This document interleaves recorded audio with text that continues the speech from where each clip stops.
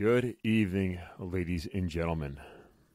Probably ask why I'm sighing right there. Well, today it's going to be just me. Also sighing because I just started our Twitter account, and it's already been a dumpster fire of messages and, hate towards police. So, fun. But if you guys want to follow us on there and support the program, please do so. You can find us on Twitter at Point Man Podcast. And you can find us on Instagram as well, at Point Man Podcast. Basically, just wanted to start the account to hopefully get on another platform. I want to stay away from Facebook personally as much as possible. And just to hopefully increase the spectrum of our audience. Just hopefully increase the audience level or audience viewership for our podcast. We have almost 2,000 downloads, which, you know what, I think that's pretty good. So we're going to keep it going. I really don't care about the numbers. Just do this as a hobby. Also, it's pretty much at that point in time where you guys are listening to other podcasts and you start hearing sponsorships. Guess what? We're going to be having one on the show soon. ChopFit, if you guys haven't heard of them, they are multifunctional equipment with a packable design for training at home or on the go. The Chopper offers flexible weight loads and a durable build to withstand the toughest workouts. You can also download the ChopFit app, and they have some good workouts on there. You can get the Chopper or the Chopper Pro. The Chopper is, actually both of them are, basically just rubber axes. The Chopper comes, I think it's about 16 pounds, and it's good for cardio workouts, whereas the Chopper Pro is 32 pounds and is good for strength training. I like them because you know what? One of the points of this podcast, or one of the main things I want to get across, is working out. Obviously, I'm not in the best shape, all right, but I have that dad bod with no kids. So I wanted to create an environment where working out was seen for more than just the physical aspects of it. I wanted to create an environment where working out was talked about just as much for the mental aspects as it is for the physical aspects. Obviously, it increases the blood flow to your brain, the oxygen flow to your brain, and gets you out of that headspace that you might be in at that point in time. You know, one of the other things I always say, and I hear people talk about it when I went to counseling, it was one of the things that the counselor talked to me about it, or the brain mechanic, as I kind of like to call him. You know, getting out there and getting out of your head and into your body when you're going through those dark times in life, or when you're feeling, like shit mentally. Get out there, do some sort of fun exercises, okay? These guys have great training programs, especially if you're new to working out and you don't really want to do it. You can crush a 15-minute chopper workout. I don't know what else they call them, but that's what I'm going to start calling them. You can crush a 15-minute workout with them, get the blood pumping, get that blood flow to your brain going, the oxygen flow to your brain. And it's just a good overall program that I think they have, especially for beginners. So you guys can go on chopfit.com. Shortly, we'll be having a Point Man Podcast promo code, which I'm pretty excited about, our first one. But go on the website and check out their deals. I know that they have a Black Friday deal coming up as well. Even if you're looking to warm up, these guys offer great workouts for that. If you're looking to warm up to get into that, that workout for the day, go here, get one, and get moving. And secondly, before we get into today's interview with James, I wanted to talk to you. This episode is going to be coming out on probably the Friday before Thanksgiving, and with the dumpster fire and shit show that 2020 has been for most people, I just wanted to talk to you guys. Get out there and make sure you're checking in with those friends and family. It's been a pretty tough year for a lot of people out there, even if you may be thinking that somebody is doing well because they're posting all these happy pictures and whatnot on Facebook or any sort of social media. Get out there, check in with them. Hey, if you know somebody is away from family during the holidays, reach out to them. You know what? nothing sucks more than being by yourself during holidays. So if you know that one of your coworkers is not going to be able to make it to a friend or family's place for dinner, your governors may be saying to not have as many people over for Thanksgiving as normal. But if you are having a Thanksgiving that is, let's say, smaller in size than what you normally would be having, invite them over. You know, we're all being safe. Everyone's washing their hands, okay? Make them a meal, bring it over to them. Just check in with everybody, make sure everyone's hanging in there. It's getting towards that holiday season. And for most people, holidays are a very happy thing. But let's not forget that for a lot of people, it is not. And that seasonal depression is about to start kicking in soon. So just making sure that that everyone is checking in with their friends and loved ones during the holiday season. On today's episode, I'm going to be talking with the founder of the Unified Sports and Entertainment Security Consulting Company. He's also been recognized by Security Magazine as one of the most influential people in security in 2017. James wrote a book called What's Your Plan, which you can find on Amazon, which covers a step-by-step guide to keeping your family safe during emergency situations. Basically, guys, it's a book that opens up to your mind into what you should be thinking when you're going out and bringing your family different places. Do you guys know where the exits are? Can you recall what your child was wearing that day in case they go missing? Stuff like that. What's Your Plan is a blueprint for personal safety. Specific chapters focus on sports entertainment venues, special events, malls, shopping centers, workplace violence, and so on. James has over 21 years in law enforcement and retired as a missing persons detective out of the New York City area, and then went back to school after retirement. So we get into a lot of the challenges of post-retirement life, and here we are. James, welcome to the show. How you doing today? I'm doing great, John. Thank you. Oh, thank you for coming on. Oh, James is a best-selling author, and the name of the book is What's Your Plan? And he has over 3 decades of experience in the security industry and is considered a foremost subject matter expert on event security. James is a retired detective from Nassau County Police Department in Long Island, New York, having served 21 years in law enforcement and retiring as a missing persons detective from the PD. And after that, he went on to earn his Master of Science degree in sports management from Adelphi University. Is that how you pronounce it? Adelphi University. Adelphi University in 2012, and uses his degree and experience in law enforcement and actually started as the founder and president of Unified Sports and Entertainment Security Consulting, based out of North Carolina. And basically, that is just to you want to explain it, what the purpose of the career that you started, James? Sure, John. Thanks so much for the opportunity to have the conversation. You know, you mentioned 3 decades in, law enforcement, consulting, security. I decided to go back to school and pursue a postgraduate degree at Adelphi, as you mentioned, and, just spending, 2 decades in law enforcement trying to figure out exactly what I was going to do as I transitioned into my second career. So, being out of college for over 20 years, just having the courage, my wife was supporting me to go back and continue my education. So subsequently I had gone to an open house over at Adelphi in Garden City, New York, and I spoke to, the professor for the program, and he encouraged me to take a look at sport management. And so at 46, I decided to go back to school while I was still active law enforcement, wife, 2 kids, full-time position with the PD, and going back to school really was a challenge to learn how to study. I can only imagine. Yeah. And so, it was extremely gratifying to, earn my degree because it was something I had talked about for quite some time. And, I'm really satisfied career-wise that I did that.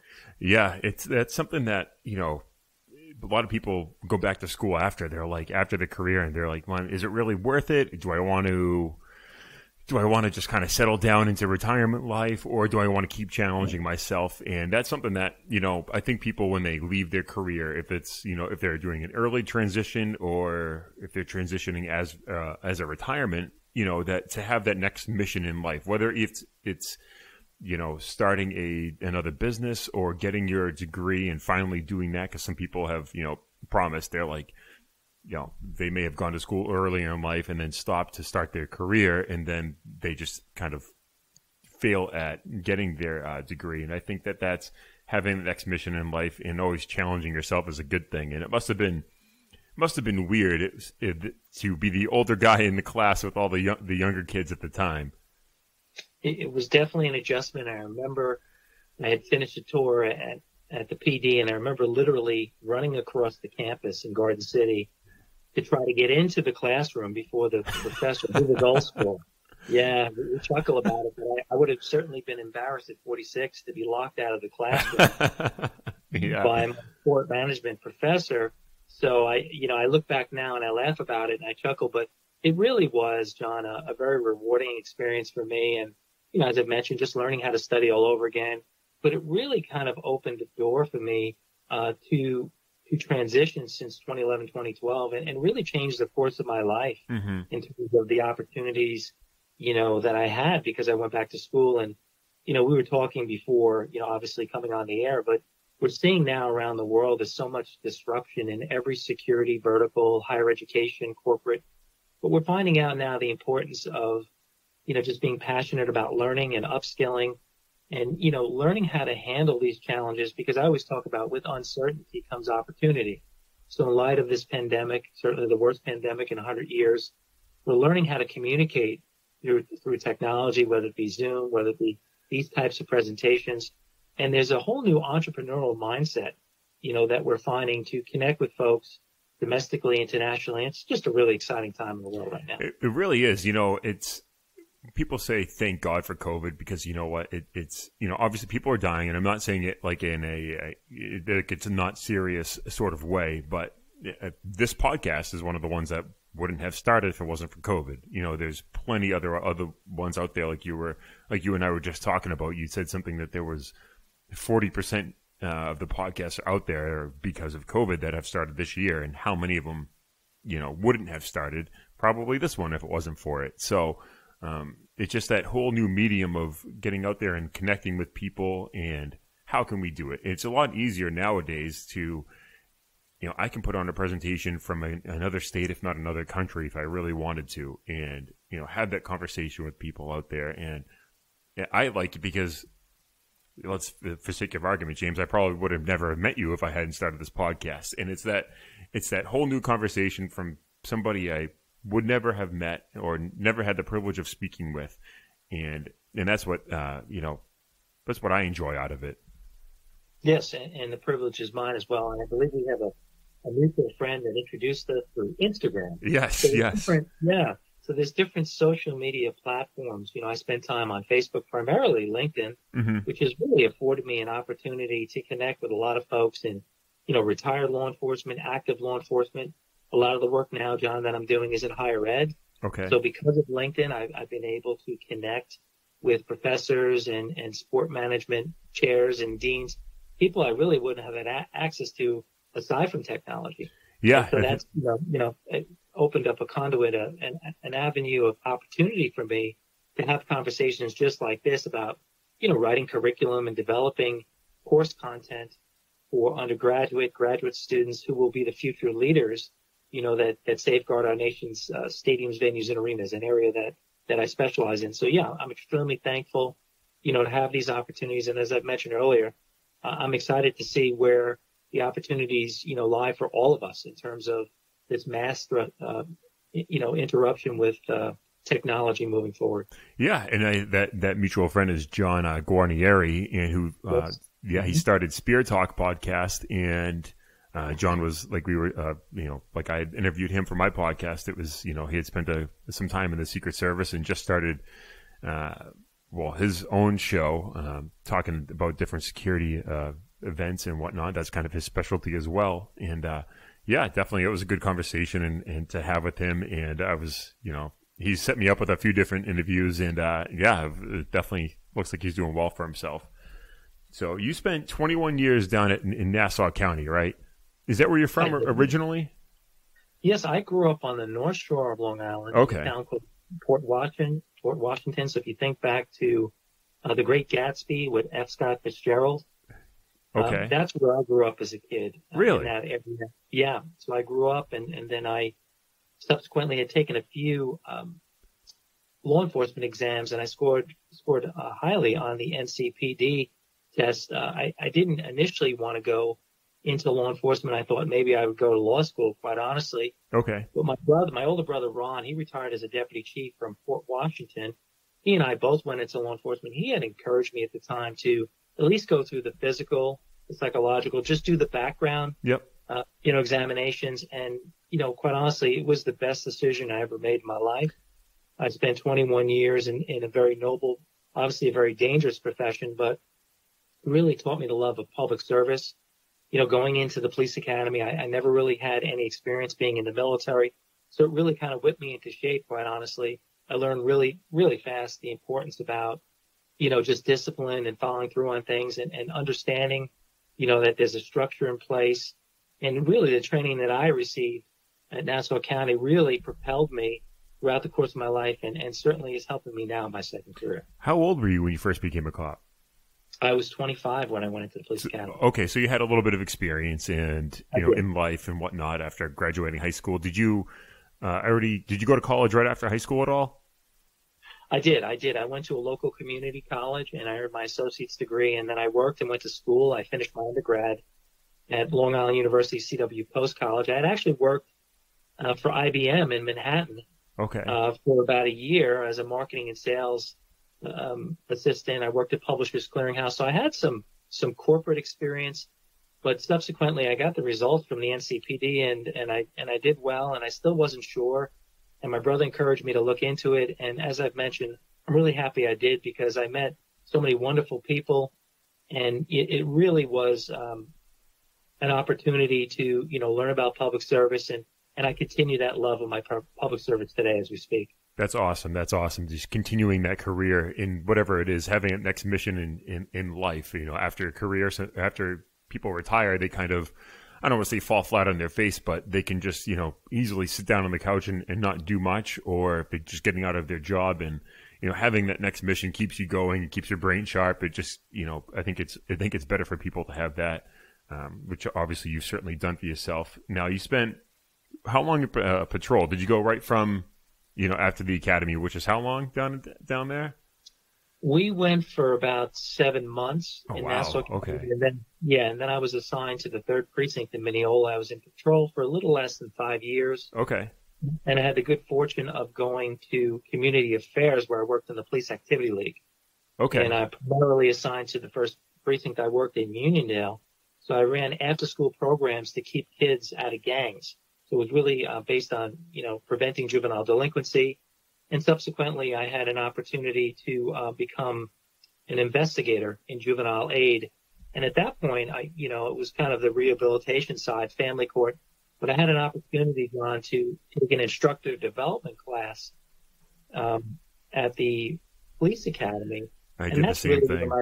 Where my love of teaching took off. And so Robin Beckerman was my instructor, and he really set me on the right course. And we still stay in touch today. Mm-hmm. And so he's been following the work that I'm doing. But it was really that instructor development class that really changed the course of my life in terms of teaching and wanting to teach the future leaders. I had the good fortune of training over 500 police officers during my career at the academy, and that was really just an amazing experience. I subsequently had gone over to missing persons, and I worked there for a little while. But I enjoyed being an investigator. It was challenging, obviously, at times, but I really learned how to write because I was really learning how to become an investigator, the importance of detailed facts, mm-hmm. and making sure my cases were nice and tight and just very organized, paying attention to detail. And that's really where I learned how to write, if you will.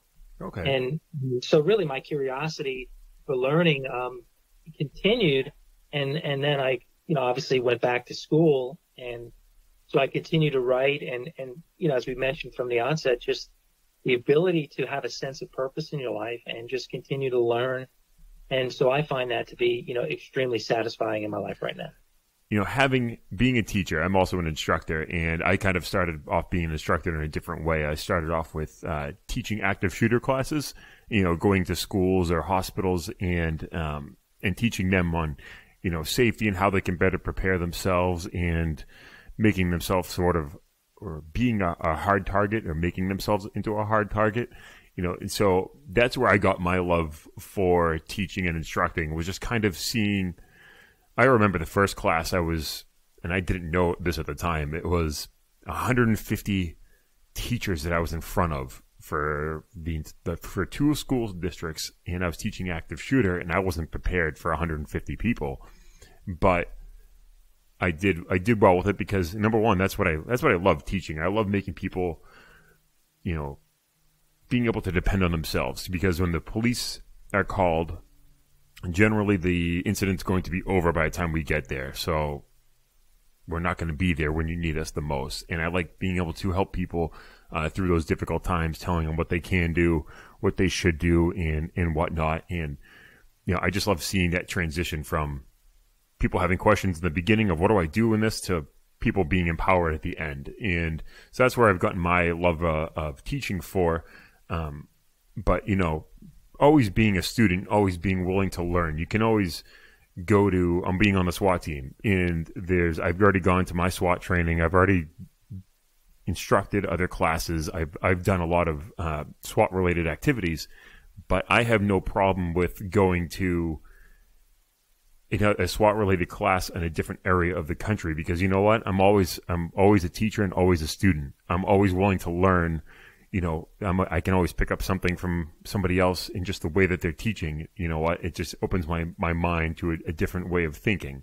And I think that's people, need to have that. And it sounds like you feel the same, that, you're kind of always willing to learn from others as well. And you could have, stopped your career and kind of gone into like the policing side of things, and for your post retirement career, but you went back to school and you were able to learn from others and just kind of pass on that knowledge as well. Yeah, I totally agree. And, obviously I try to see things from multiple angles, but, certainly having the ability to just look at the world and see in one respect, it's complex, but in another respect, it's exciting, John. Yes. In terms of, people talk about this being, the fourth industrial, revolution. So we're going to see, post-COVID, and as you mentioned, we've lost a lot of good people in this, and it's, our hearts and thoughts and prayers go out to everyone that's been affected by this. But we look at, just the monumental shift in technology and learning, and there's so much, information out there. Of course, we have to, obviously vet our sources properly and know, where the information is coming from. But just in the short amount of time, we're seeing now just this pivotal change in learning. And it's something, again, we talked about just upskilling and having a sense of purpose, but just trying to, see the world from multiple angles, see it from other people's perspectives, and to understand exactly that we all have, gifts, talents, and abilities to share, and the ability to work together, for obviously the common good. Yeah, definitely.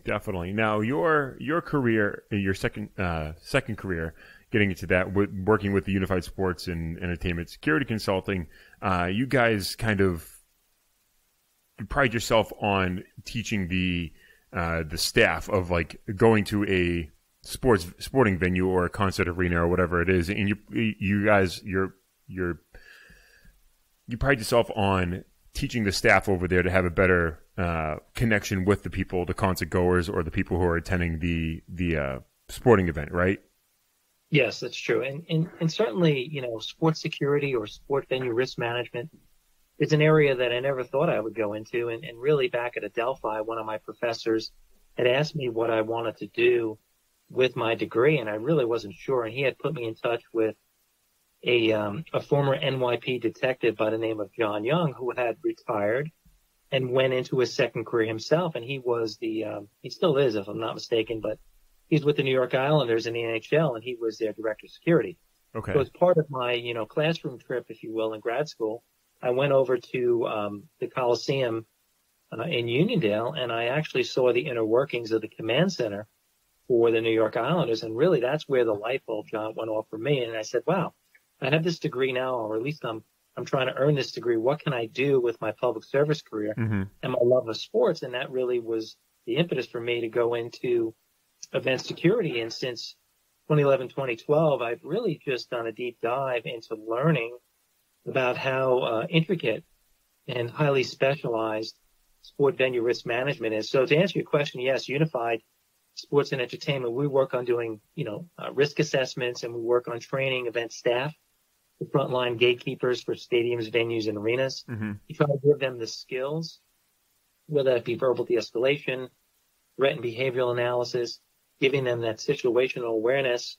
Certainly you throw in a pandemic now, so we talk about all the protocols that are being instituted inside stadiums in light of COVID-19. So there's a lot that goes on, but I feel it's a very interesting field. And certainly once we do get the FDA approved vaccine, the confidence for society will increase, and subsequently we'll see that we can transition fans back into venues more confidently because we've instituted these safeguards to keep people safe while they're attending, sports venues. Yeah, I think the biggest thing that I see out of that is the de-escalation, obviously being police officers, and that's kind of the word, or one of the words that has been one of the hot button topics this entire year for police officers, and I can say security as well. But what do you guys teach, or I don't know if you want to get into how you teach it, but how do you get through to your employees or the people that you're instructing about de-escalation? Is it, for you, is it more of de-escalation of a subject or a person that's attending the event that's intoxicated or something like that? And it could be. That's one potential scenario. But we want to bear in mind, John, that there's a few different types of staff members that work inside stadiums. They're in-house, meaning they work, exclusively for the venue. Example, in 2012, I helped open the Barclays Center in Brooklyn, New York. Okay. So I was with AEG. So we had our own in-house security. I was part of the original supervisory staff that opened that building, billion-dollar building in Brooklyn, which was a tremendous honor. But we also were working with a contract security company, Securitas. Yep. So we do have what you would call a hybrid, where we have in-house, we have a third-party contracted security company, and then we'll have active law enforcement. As an example, we had the NYPD in Brooklyn. So understanding who those key stakeholders are and what are the advantages of in-house as opposed to third-party contract security. Event security tends to have a higher turnover. So we want to be cognizant of, proactively training staff, as you mentioned, in verbal de-escalation as an example. So, during an ingress screening, we're screening fans as they come into the venue. We want the staff to be aware of their surroundings. They may obviously deal with a potentially hostile patron on the way in. So they have to, obviously understand verbal de-escalation, how they treat people with dignity and respect. And typically that works 8 out of 10 times. Yeah. When you show empathy. So verbal de-escalation can be applied to not only law enforcement, but also venue, stadium staff inside stadiums, venues, and arenas. So a lot of it has to do with just proactive training on the ingress, verbal de-escalation, as I mentioned, situational awareness, and those, important communications between the venue frontline staff and the contracted law enforcement, that are assigned to work stadiums, venues, and arenas. So it's an ongoing process. Certainly if I wrote a procedure today, we may change it in 3 months, right? Yeah. With all the challenges that we're seeing. And we really didn't think much about aerial assaults until the Vegas shooter came. The Black Swan out of the Las Vegas shooting, 32 floors up, a deranged shooter shooting into a confined space. The sports security playbook had changed drastically, post Boston Marathon, and now you throw in an aerial assault and fast forward the clock until, 2020, and we're looking at pandemic planning for stadiums, venues, arenas. So there's obviously a litany of challenges. And as I've said to you before we went on the air, once we get the vaccine, John, we're going to go back to those same challenges that existed prior to COVID-19. Yeah. The past decade has definitely changed a lot for even law enforcement, security, and just the different threats that we are facing. And, it's Yeah, we always have to be on our toes and ever evolving and stuff like that. And I think it's good that, there are people out there who are actually go out there and instruct like these companies like Securitas and whatnot. And because I don't, I, for lack of better knowledge, I don't know, call me dumb or whatever, but I kind of thought that, they just got hired and there wasn't really any formal training with being a security officer. And so I'm glad to hear that that actually does happen. So.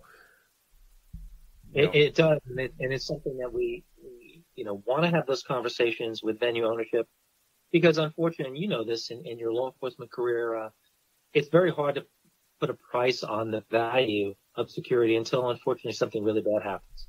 Yep. And then so sport marketers don't understand the intrinsic value of being proactive until they end up in court, let's say as an example, explaining during a litigation process that they skimped on security. Case in point, the Brian Stowe case with the Los Angeles Dodgers in 2011. Mm-hmm. Where the Brian Stowe was one missing, fan. Right? Well, no, this was an opposing fan, and he was unfortunately, beaten up rather severely and put into a coma. And subsequently, they brought in some subject matter experts to pick apart the gaps for the Dodgers security, and the Dodgers were in that case were cited for a multi-million-dollar judgment, which was rather costly. And certainly, Brian Stowe's life was tragically altered as a result of that incident. So nobody wants to be that organization, John, that has to explain down the road why they skimped on security. So exactly, I think that no one wants to have the Dodger rule or whatever it's called, or no one wants to have anything named after them as to why everything happens. Exactly. And nobody wants to be known, for doing things the wrong way. So right. When you throw in pandemics, when you throw in, intoxicated fans, when you throw in errant drones, over open-ended stadiums, when you look at the insider threat, a workplace violence scenario, when you look at a ransomware attack where someone, maybe a bad actor, could, obviously, get inside a stadium's infrastructure, and cause havoc, or, data privacy issues. There's a lot of very interesting technologies that go into venue security. For instance, iris scans, and this in law enforcement, but license plate reader technology. Yeah.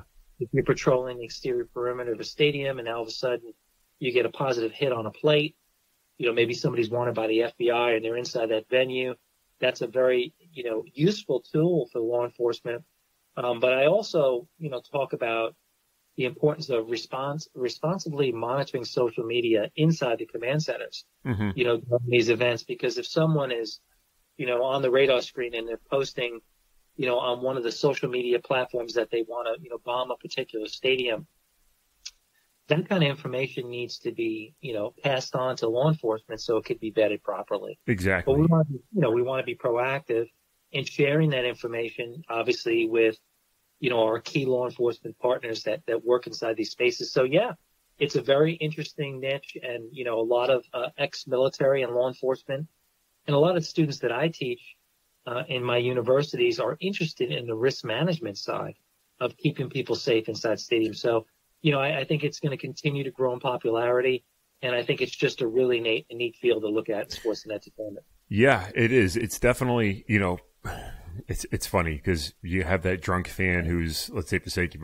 argument, at a Patriots game or whatever it is, and they throw stuff on the field and they're kicked out for life. And you're wondering, well, how can somebody actually be banned from a stadium from life? And it does happen where people are, the boos get a hold of them and they do something dumb where they're banned. But there's a lot of security layers within large concert venues or stadiums that the general public is not aware of, that can pick somebody out of a crowd, especially for a higher end, let's say like the DNC or RNC, when those get back to fruition.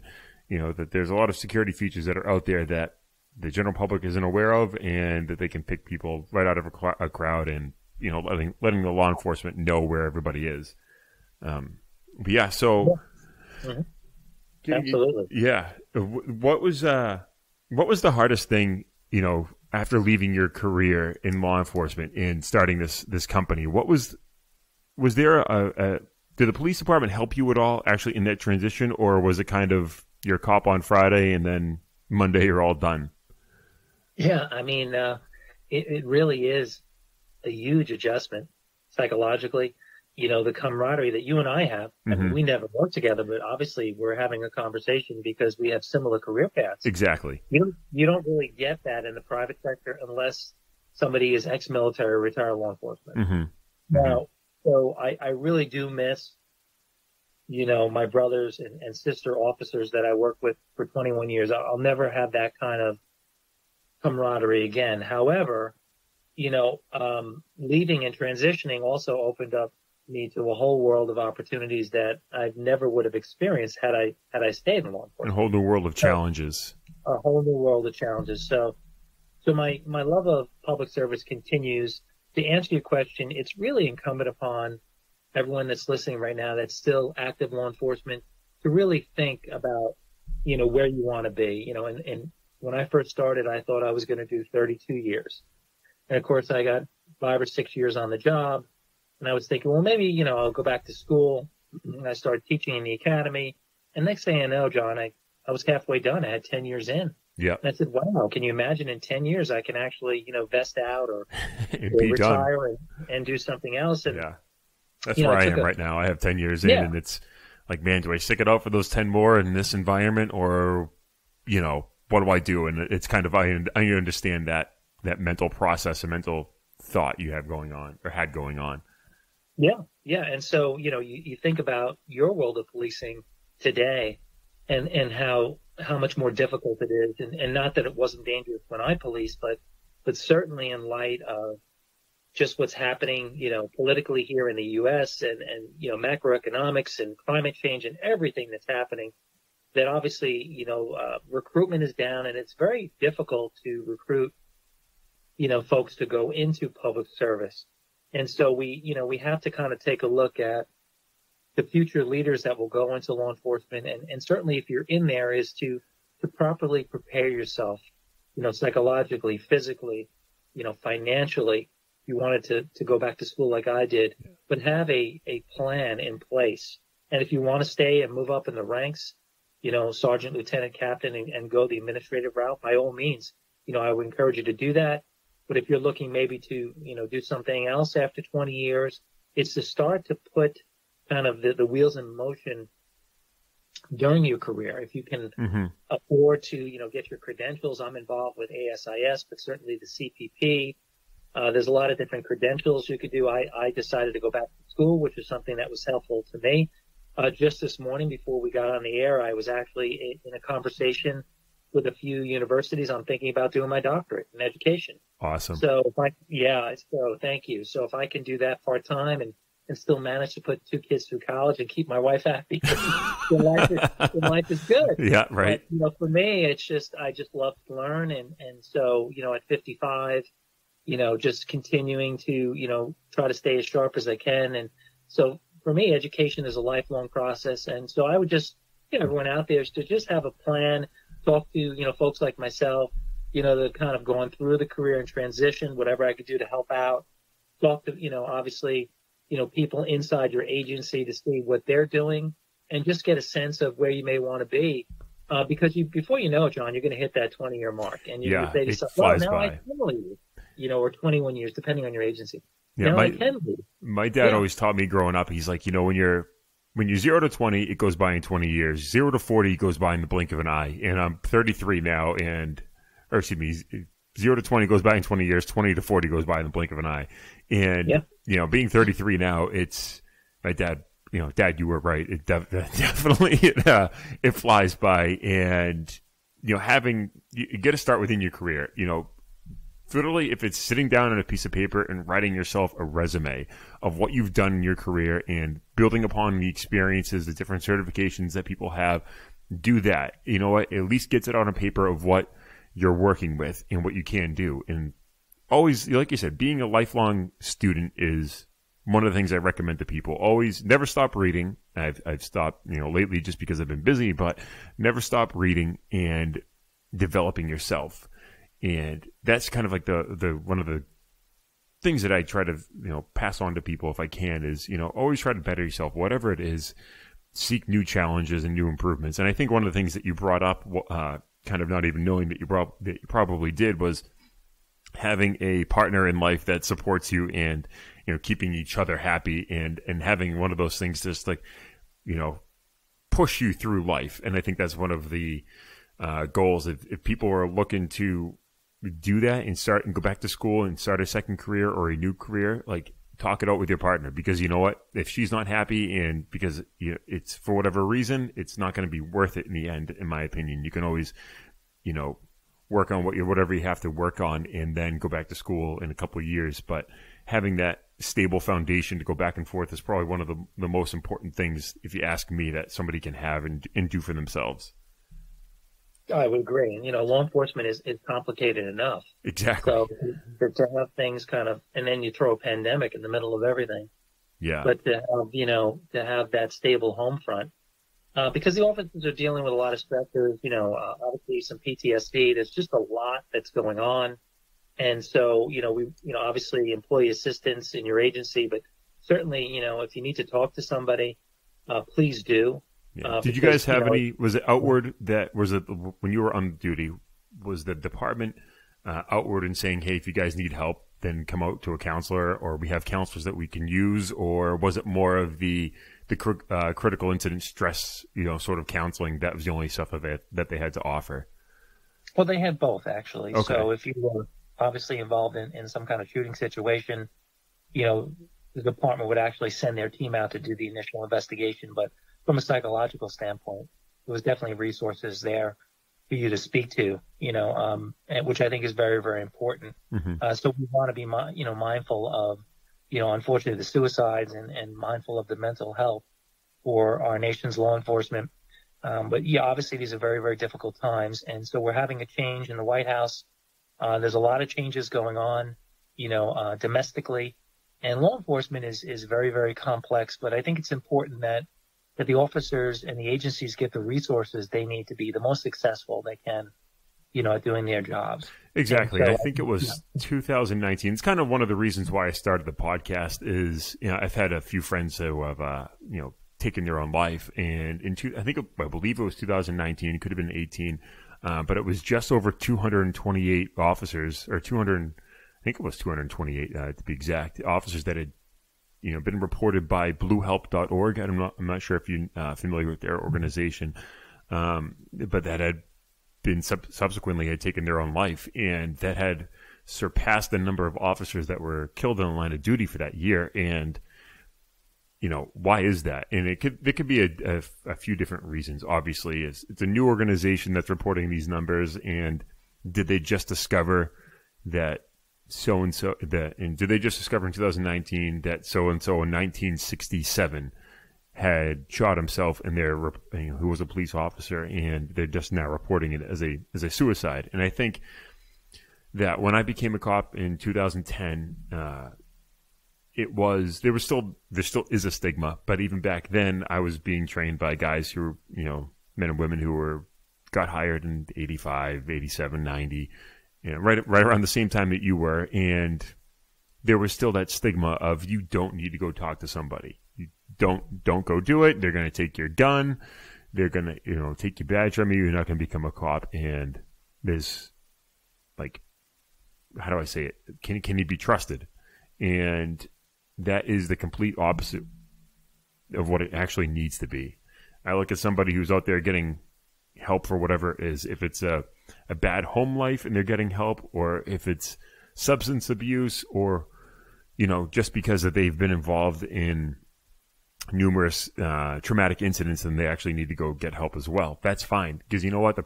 I'm not worried about the person who is going out there and seeking mental health help from a counselor, whether it's a form of a friend counselor who's just meeting you out for coffee and sitting there and, having a cup of coffee with you as you're talking about what's bothering you, or, if you're actually going to seek, a psychiatrist. I'm not worried about that person. It's the person that has the smile on the face, that is always happy, and then isn't getting the help that they need, that we all know that they need. You know what I mean? And so I think that that's kind of one of the reasons why I have started this podcast, is to do my part in that stigma. Because, you know, when I looked at the George Floyd incident and I watched Derek Chauvin, without getting into the tactics of it and everything like that, I looked at the video and I saw the possessed look in his eye. And I don't know what kind of training he had received. I'm not here to get into it, but to me, it looked like he had something else going on in his brain, and was there the resources for him to go out there and, you know, get that help. And so starting this podcast, ending that stigma, breaking down the stigma, getting rid of it. I don't care who you are. If you need help, go out and seek it. So that's basically sorry for that rant, but that's no. And really, you know, maybe years ago it was viewed as a sign of weakness, as you've mentioned, but it really is a sign of strength. Yeah. Knowing, you know, we're not robots, we're human beings. We have our ups and down days, but, you know, agencies, you know, or your partner's having a bad day, you just try to, you know, let them know that you're there for them, and that ultimately there's somebody in the agency that can help them out. Because as you mentioned, you really don't know what's going on in someone's life. And ultimately we want the officers to be in the best positions possible when they go out and patrol, you know, physically, psychologically. Exactly. And so, you know, it really becomes an officer safety thing, right? For your partner, if they're not really where they should be. Correct. Because you don't want to jeopardize your partner's life, but at the same time, you want to be, you know, be able to, reach out for help if you need it. So it's an important conversation. I appreciate you bringing it up. Hopefully everyone that's listening realizes, you know, that you're not alone, and that ultimately, you know, there'll be somebody there to help you out if you're having some difficulty. Exactly. And you know what? I'm not afraid to admit it. And I've talked about it in previous podcasts. I've seen 3 counselors. Mm-hmm. You know what? Because the first 2 didn't work. It didn't jive, didn't click. One of the guys was looking out the window as I was trying to talk to him. Like, okay, I don't think this guy remembers my name if I ask him right now. So it's one of those things there. You know what? Especially if you live in a rural area, I'm trying to get them as a sponsor, but BetterHelp.com is one of those resources that are out there for people to go out and use and whatnot. I don't care if you're a cop, firefighter, EMT, or if you're a nurse, or if you know what, I don't care who you are. If you need help, get a hold of us. We'll get a hold of a person in your area that can help you as well. So, so you wrote the book, What's Your Plan? And that's kind of your, how do I put it? It was a kind of a guide to how can you make yourself more of a hard target, right? More of a, you know, what should you be doing or looking for when you're outside in the public. And I think there was one of the things like we talked about was, can you remember what your daughter or your son was wearing if they went missing? You know, where are the exits? And do you want to get into that a little bit if we can? Yeah, sure. Just kind of a quick overview. I actually wrote the book based on something my son said to me. We were visiting a mall here in North Carolina in the Durham area, and the lights went out. We were up on the 2nd floor. And he said something to me, John, that the little hairs on the back of my neck stood up, and we exited the mall. And of course, everyone was looking down at their smartphones in complete darkness, completely desensitized to the world around them. And, you know, on the way home, we had a conversation, you know, on how we felt about that situation. How old was he? Well, he's 16 now, so okay. I wrote the book 3 years ago. He's about 13 and change. Okay. And so, you know, from the mouth of babes, as they say. But, you know, when it, you know, spending 30 years in law enforcement, you know, working the aftermath of 9/11, all of my training, you know, everything I've done in public service. But when something comes from your own family member, it really, really threw me off, and I felt, you know, compelled to do something about it. So we sat down at the dining room table. We had a conversation on what we would do, kind of processing what happened and how we would kind of react to a crisis situation. And that was really, you know, what inspired me to write the book, just based on something that my son had said to me. What was it that he said to you? He said to me, "Hey, Dad, what happens if, you know, somebody comes in here and shoots this place up?" Okay. And, you know, this was before a lot of the rash of school shootings that we had around the United States in the last couple of years. And, you know, so for him to say that to me, you know, wise beyond his years, you know, I just felt that, you know, families in particular should have the conversation and really just kind of know what to do step by step. Yeah, and have that conversation and just empower one another of what to do. Yeah. Yeah, you know it based on your training, and you said it best beginning of the show. By the time the good guys get there, most of the bad stuff is over with. Yeah, and that's always the hardest thing for me to explain to people when I'm putting on training. It's, you pay us all this money, and, I'm not getting into like defunding the police or anything like that, but you pay us all this money to be there for you when we're needed, when you're in danger and in trouble. But statistics show we're not going to be. We're going to be the person, if for sake of argument, if it is an active shooter, is going to either shoot themselves by the time they hear the sirens and we get there, or it's going to end however it ends before we get there. 90% of the time it will. Right. And your training is tactical. So you're going to go down and obviously, mitigate that threat. And I try to tell everyday moms and dads to have kind of a pre-planned response prior to law enforcement. I always say, obviously, if law enforcement's on the scene, to be guided by what you tell us what to do. Mm-hmm. You're in charge of that scene, but it's those crucial, 5 to 7 first minutes as you're responding to that scene. Right. That as families, we've already had the conversation. Our phones are fully charged. We know how to get out of the mall. We know how to get out of that movie theater. We know that we're going to meet back at the car or at Starbucks because we've already had that conversation. And so when you have that pre-planned mindset, you increase your chances of being not only situationally aware, but increase your chances of surviving the unthinkable because you're going to do something proactive as opposed to reactive. Exactly. You're going to operate, from a position of strength and not fear. And I think what happens is when people react from a position of fear, it's really defensive in nature and they just don't know what to do. And they follow that herd, mentality. And it doesn't necessarily mean that those people that are kind of exiting out that one door are leading you to safety. You look at it, sorry to interrupt you, but you look at, and I use this in all my PowerPoints, and I got to use it again in another class I'm putting on, and I can't remember the Station nightclub fire down in Rhode Island.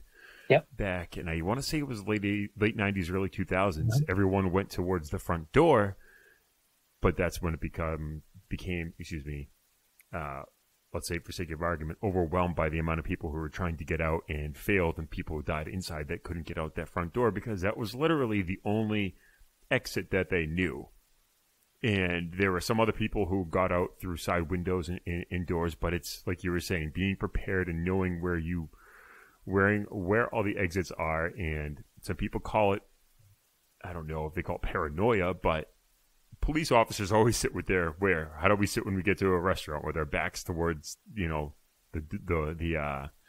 walls and whatnot, but we're prepared in what's going on. And we're always taking in that information of, that people watching essentially and deciphering what's going on in the outside environment, but knowing where the exits are, knowing where, just how to get out of a building if something bad were to happen. Absolutely. So it's more of a guide, like you were saying, towards the family member of how to is it your home as well? Does it include your house or no?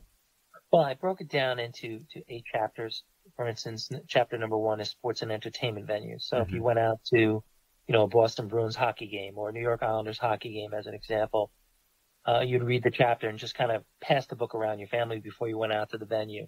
Okay. If you went to a place of worship, there's a chapter on places of worship. Inside your corporate workspace, obviously we're working from home now in light of COVID-19, but at some point we'll do a hybrid or we'll go back to working inside these spaces. So how do we deal with the insider threat? What signs are we looking for? Those early attack indicators to violence, that we're looking towards. So I broke it down. Ironically enough, John, the book is 82 pages long. I did not plan it this way, but 82 was my shield number as a Nassau County police officer. Oh, so that's awesome. Just kind of interesting how it turned out. But I broke it down to 8, easy chapters, easy to digest, something that you could just read time and time again, just to increase the level of your situational awareness. And again, it's really simple to understand. I didn't want it to be, a security practitioner's, text, if you will. I want it to be for everyday moms and dads that don't have, obviously kids in high school that don't have our level of training, but they can start to see the world, obviously, from more than one perspective. They can look up from their smartphones and kind of, see what's going on around them at all times. And again, just all about operating from a position of strength and not weakness.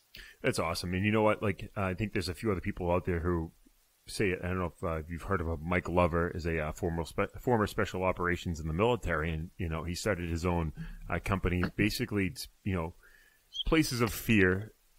People who are afraid get there from not being prepared, and you're going to be fearful. And like we were saying in a conversation last week, it was when I'm going to do my job in the tactical environment, I'm not afraid because I've run through numerous different situations that can happen in my own head. And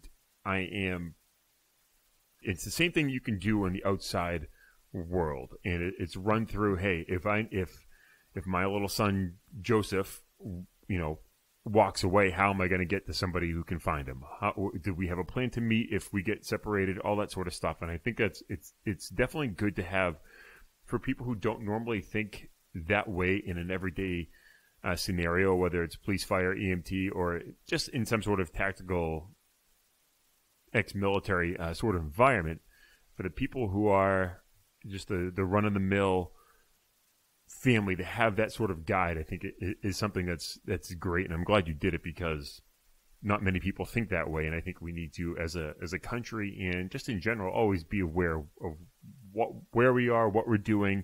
Do we have a place to go? And that's great. Yeah, no, thank you for the positive feedback. And we've become a bestseller.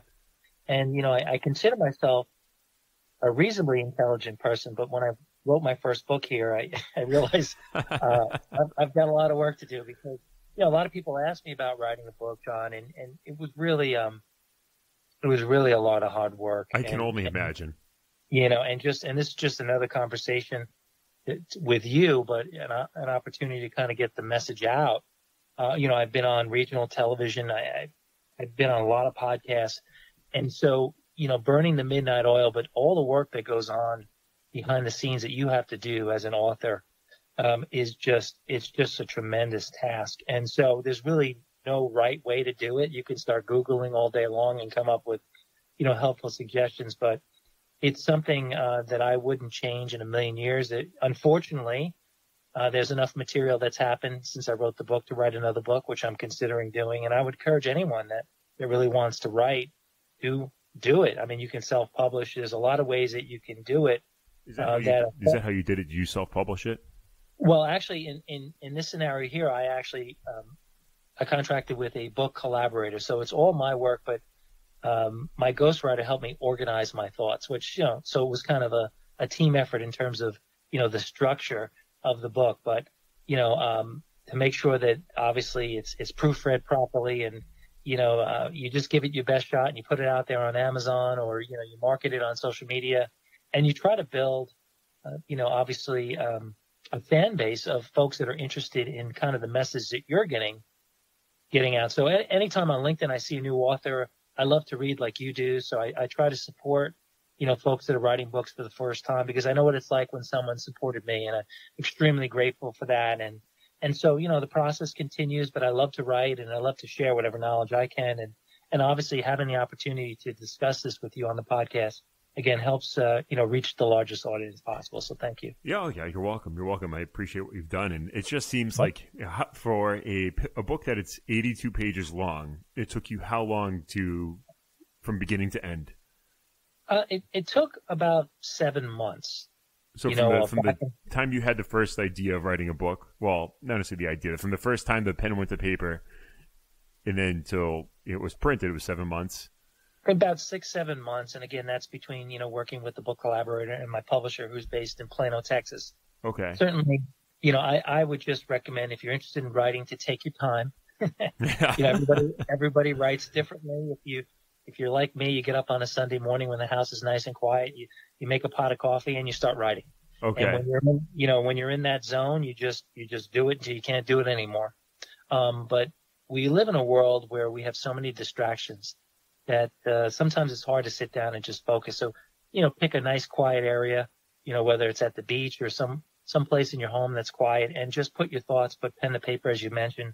And, obviously, do what feels natural to you. And, you will find what your genre is. You will find your sweet spot for writing. And for me, it was just based on something my son said to me. And now it's really created some amazing opportunities. Again, pre-COVID, but to speak around the country about the book, about some of the work that I'm doing in higher ed. So for me, it was really a game changer in terms of creating more opportunities for my business. And I'm really thankful, for everyone that supported me, because again, it's a total team effort, John. You can't do it by yourself. There's always strength in numbers. And when you have, people supporting you, encouraging you, it really goes a long way. Definitely. Making that impact. Definitely. If people want to look at your book and buy it, it's called What's Your Plan? And it is on Amazon. Is it any other the major bookstores or outlets right now as well? Sure. It's on my website, which is jamesademeo.com. And so you'll see the link for the book there. We're on Goodreads. We're on Amazon. Just getting the message out about what's your plan. Again, it's a step-by-step guide to keep your family safe during emergency situations. And so, I appreciate everyone who's thinking about obviously supporting me. And, I've been encouraged to write another book, and I'd really like to do that in some capacity. But, moving forward now, once we get past the pandemic, once we have the change in the White House, we're going to see what types of challenges we're going to have. So when you're out in those public places, again, you're coming at a venue, to be mindful that there could be some kind of civil unrest, a political protest, but you've already had the conversation because you're prepared with your family on how you're going to adjust to that kind of scenario. Exactly. Always be prepared. Expect the worst, hope for the best, but just being prepared. Have that conversation with your kids of, hey, if we get separated, number one, our cell phones are charged up. We have a plan in place, whether it's a nearby family member or a friend, or like you said, like a Starbucks or a fast food shop where we're going to meet in case something were to happen, and just go from there. And the one question I did want to ask you, James, is you said you worked the aftermath of 9/11, and I think, with that being such a predominant historical moment in America, and I would like to hear about what you did about after 9/11, and if you wanted to get into that at all, that would just be interesting to hear. Sure. Well, September 9th is my daughter's birthday, so that Sunday we actually had flown out to Southern California for a family wedding. Okay. Woke up Tuesday morning like the rest of the world on the 11th and just saw, obviously, the tragedy, that came out of 9/11. And what was frustrating for me is I couldn't get back to New York for over a week, or nearly a week. And so, all the planes were grounded. And so I was working in community affairs, as I mentioned, and we were responsible for transporting mental health professionals from Nassau County to the Javits Center, as an example. We worked the INS building. I was with our Bureau of Special Operations, your tacticals, we were working with the SWAT team in the subways, post 9/11. So that was really my role, was more supportive in nature, working with, multiple law enforcement agencies, transporting mental health professionals. Obviously, just a very, very difficult time. I've lost some friends. A friend of mine was with the FDNY. We grew up together. Yeah, thank you.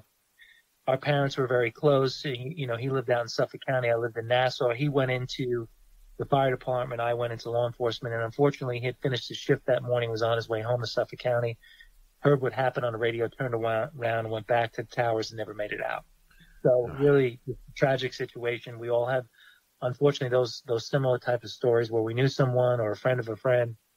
And so very, very difficult scenario. And so, that was really my role, John, was in supportive nature. And, I will say that I mentioned to you earlier that, I have spoken around the country. So a few years ago, I spoke at the Javits Center, the same building that I worked in post 9/11. So that was kind of emotional for me to present on event security, but be in the same building I had been in, right after 9/11. So that just kind of brought everything back to me about how New York had changed. And so, it's just, it's an experience that really, changed the course of everyone's life, the world. And now we're dealing with this pandemic, but hopefully, we can work together and understand each other's differences and just move forward as a society. Yeah. It's funny you say the Javits Center I'm still in the Army Reserves as a medic, and my unit was down there this past year, actually treating patients at the Javits Center. Mm-hmm. And it was just, funny you say that, small world sort of stuff. But small world. Yeah, no, I definitely appreciate your service. That's definitely, something that I would have been aggravated if I, just speaking from myself, like you said, the frustration of I flew out Sunday, Tuesday this happens, and I can't get back to help out. And fortunately, you were able to after that. But any sort of help after 9/11, whether it was, like you said, transporting, working with different agencies, bringing people here and there just to get it done, that's service in itself. And thank you for helping and doing that. And I'm sure it was greatly appreciated during that time, and it is now as well. So, all right, James, do you have anything else you want to bring up or anything like that? Where can people find you on social media? Great. So John, thank you for the opportunity, and obviously we have a friendship, forging forward. So I look forward to staying in touch with you and supporting you and the work that you're doing. Thank you. Not only as active law enforcement, but the entrepreneurial mindset that you have. I encourage you to continue to do that. And so, yes, JamesADeMeo.com. I'm on, Facebook and LinkedIn, Twitter, Instagram. But I love having these conversations because we all learn from one another, and everyone's listening out there to, obviously it's been 2020 has been a very, very difficult time. Yes, it's been a year of a dumpster fire for everybody. Yeah, and it's just been something that we're all kind of processing, differently. But, love on your family, love on your neighbors, and just, if someone you're working with is having a hard day, just let them know you're there for them and that you can offer some resources. But, everybody's having a tough time and everybody's dealing with this. And as I mentioned, processing it differently. But we look forward to, obviously, Thanksgiving and Christmas and New Year's and 2021 with the anticipation of, things getting better and us moving, forward as a society. So thank you again, my friend. I appreciate the opportunity to have the conversation. No, thank you, James. I appreciate it. And I look forward to hearing from you again. Yes, sir. Thank you. Thank you. Bye-bye. Hey, guys. Hope you like the podcast. And Phil, if people like the podcast or don't like it, where can they go? They can find us on Apple Podcasts, Spotify, Google Play, Stitcher, any place you can think of that you can listen to a podcast, whatever you use to listen to it. You can find us there. If you can't, let us know. Hit our DMs up and slide into them, and we'll make it available if you wanna listen to it. That's right. Definitely want you hearing it. Exactly. You guys can go in there and give us a 0, give us a 5. I mean, I say that we really don't care what you give us, but we kind of do because we want to put out a good product, a good show. If you have any good feedback or negative feedback, tell us to stop doing this, I don't care. We're going to keep doing it. But constructive criticism, always welcome. Exactly. If you guys want to follow us, you can do so on Instagram at PointMan Podcast, where you can interact with us. You can you can slide into the DMs. You can email us. It's pointmanpodcast@gmail.com. And you can leave us comments and whatnot, and like and subscribe wherever you listen to those podcasts. And I would like to go and do an Instagram live. So if you guys start following us, we'll do some Instagram lives when we actually have in-studio guests. I think that'd be something pretty cool to do. We do have a couple on scene, on location interviews. That's right, like Tool Time of Home Improvement. If you guys remember that from back in the day, we're going to be Point Man Podcast live in a few different locations. One's going to be Pipe Dream Brewery in Londonderry, New Hampshire. The other will be Donut Love in Newmarket. And yeah, if you guys like this, go subscribe.